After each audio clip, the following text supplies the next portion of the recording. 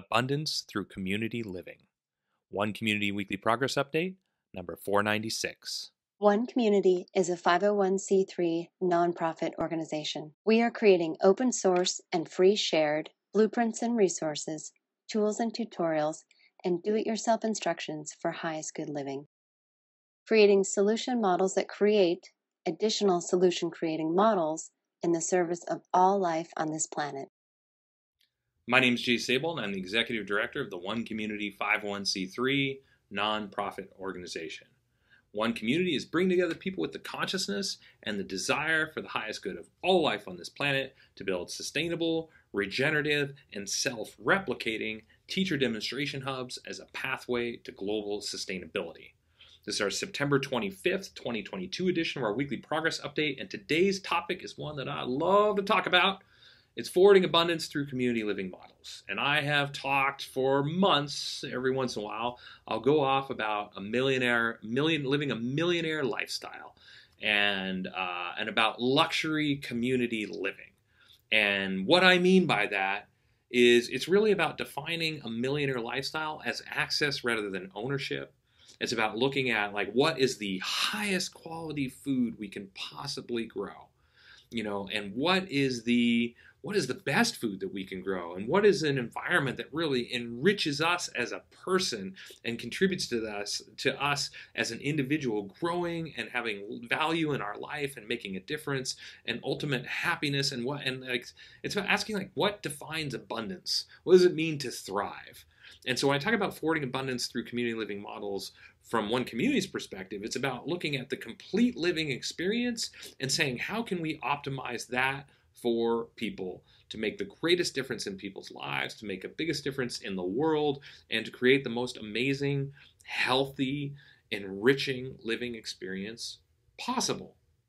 And so we think to create complete community environments designed to support that. It's about taking all the foundations of a sustainable civilization and packaging them in one place to create the most amazing environment possible. And those foundations have been broken into two different categories: physical foundations and emotional foundations. The physical foundations being what everybody's currently aware of: food, energy, and housing, and then combining those with the emotional foundations that we've identified as fulfilled living practices, what we call highest good approaches to education, economics, and true earth stewardship, and putting those things together to forward abundance through community living models by demonstrating a way of living that most people will consider to be far superior to the way that they're living now, because we're doing better in each of these categories. We're building homes that are healthier to live in and last longer. We're growing food that's healthier to eat, that's locally grown, that's more diverse than what you can get in the grocery store, because we don't have to grow it to have a shelf life, because it's picked fresh, and because it's prepared with love, because we're building with renewable energy, because we're creating fulfilled living models that are integrated into the very fabric of the environment that we are creating for ourselves, so that everybody's contributing, and so that people that have a passion, a love, something that really touches your heart and soul can share that with other people that want to learn and grow from that and experience that as well, all within walking distance and without any cost associated with it. That's huge. Creating education models that are kid-centric and designed so that parents can be integrated at whatever level that they want, and designing kids designed so that kids are not just focused on what to learn, but growing their ability of how to learn. Economic models that are based on cooperation and collaboration instead of competition, like resource-based economies, and through that, adding to that millionaire lifestyle. When I talk about access versus ownership, it's really about a resource-based economy. Like what we call highest good approaches to economics is we have a for-profit and a non-profit version of our project, aspects of arms of our project, and we're open sourcing and free sharing both of those. But the economic model that's based on a resource-based economy is built on this idea that I don't need to own a power drill if I always have access to one. I don't even need to own a vacuum cleaner if I have easy access to one. The same thing goes for a car, a quad, a jet ski, all these things. I don't own a jet ski, I don't own a quad, I don't own a 4x4, but in a community model where we pool our resources, I could easily have access to those things anytime that I want, because my investment in that would be divided by all the members of the community. Have a 200-member community, investment is 1/200th of the price, and access is the same. So It's like having the tools and toys of life when you have a cooperative model and a collaborative model instead of a competitive model or an everyone for themselves paradigm is objectively better, And then there's truer stewardship.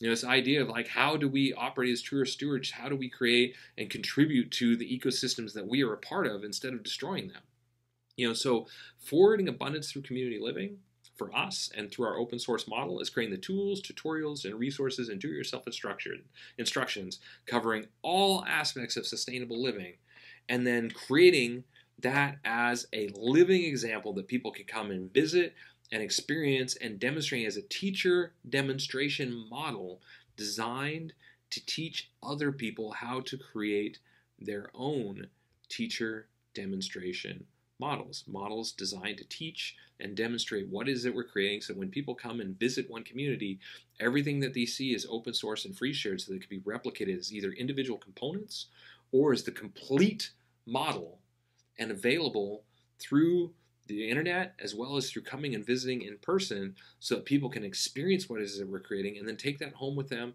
and either implement an individual component or get motivated with a group of others and build their own version of abundance through community living and modify and adapt that to meet their own needs. We're creating everything with what we call as a mentality for the highest good of all people in life on this planet, and open sourcing and free sharing that so that people can take that and replicate it as either the individual components or the complete community model, and then apply their own value system to it. If people want to create a prepper community, like a survivalist community or something like that, that's great. If people want to create a community based on some sort of religious leaning, fine. If somebody want to create a community based on art and music, well, that's kind of similar to what we're creating. But our main focus is on world change and open sourcing, free sharing. And so maybe they want to create that without the world change aspect. Maybe they just want a community based on expressing themselves as artists. Then that is possible as well. That's why we're open sourcing and free sharing everything we can. And we're designing it and open sourcing the very open source model itself, so that other groups and organizations that want to open source their content and their designs can do that, and we'll promote them as well by sharing what it is that they're creating as a branch of what we're creating, another iteration, another version. And so in so doing, we create a global cooperative, a global collaborative of organizations working together to create a better world for everybody. That's what we're doing. This is our idea of forwarding abundance through community living models. Create a community model and demonstrate it's easy enough, affordable enough, and attractive enough so the idea will spread on its own, and let's create a sustainable world within our lifetime. It's possible to do that with a self-replicating model. If one community inspires 2 more communities in the first year that we're up and actually running, and then us and those 2 communities inspire 4 more, and then us and those 4 inspire 8, and then 16 and 32 and 64. If you were to continue that multiplying replication process, we would include every single human being within 30 years. Now, some communities will fail, some will thrive even more. The point is we don't have to include every single person on this planet to create a sustainable world. We just need to create that critical mass, that tipping point of sustainability, so that we are positively impacting all people in life on this planet, and we have achieved a base level of sustainability. And then from there, we can thrive and create abundance at whole new levels, knowing that we have achieved sustainability. And this is what one community is doing within our lifetime. We will achieve that base level of sustainability globally. And our goal is to comprehensively address the greatest challenges of our generation and generations to come. Homelessness, crime, poverty, social injustice, inequality. Models like this, if I had an hour just to talk about each one of those points, absolutely can do that. And so we're motivated. So this is what we're up to. Subscribe if you like a weekly dose of positivity like this in your inbox. Visit our weekly progress update blogs if you'd like to see exactly what our all-volunteer team has accomplished within the last week. Visit our website if you'd like to see all the open source content, tools, tutorials, resources, do-yourself instructions that address the food, energy, housing, fulfilled living, the highest good approach to education, economics, truer stewardship, all that stuff.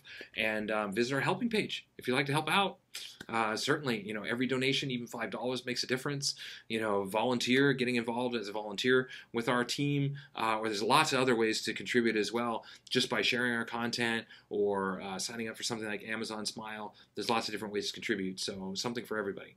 So with that said, Stick around for a couple more minutes if you'd like to see the bullet points on all the major components of our project. And until next week, we will, of course, keep on keeping on, because that's what we do. Thanks. The one community approach to highest good housing is eco-artistic home building that is affordable, sustainable, do-it-yourself duplicable, resource and space efficient, and consists of 7 different sustainably constructed village models.